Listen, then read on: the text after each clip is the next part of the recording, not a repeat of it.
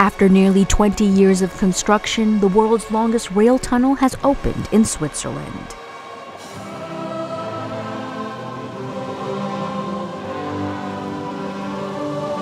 European leaders, including German Chancellor Angela Merkel and French President François Hollande, attended the opening celebrations on Wednesday. The 35-mile Gotthard Basel Tunnel is a high-speed rail link under the Swiss Alps. It will eventually help slash travel time between Zurich and Milan.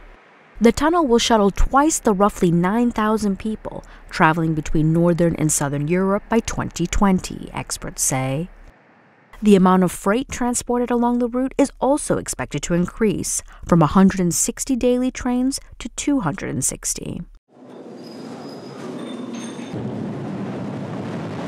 Credit Suisse estimates the new tunnel cost $12.3 billion to complete. It was funded by Swiss taxes and duties, but its construction relied on workers from a mix of other countries, including Italy and Germany. Those countries actually accounted for the bulk of the funding for the original Gotthard rail tunnel, which opened in the 19th century and cost the equivalent of about 1.5 billion francs in today's currency, Credit Suisse says. Today, the Gotthard Basel Tunnel promises to more closely bind Europe, at a time when much of the public discourse has turned to tightening border controls and division.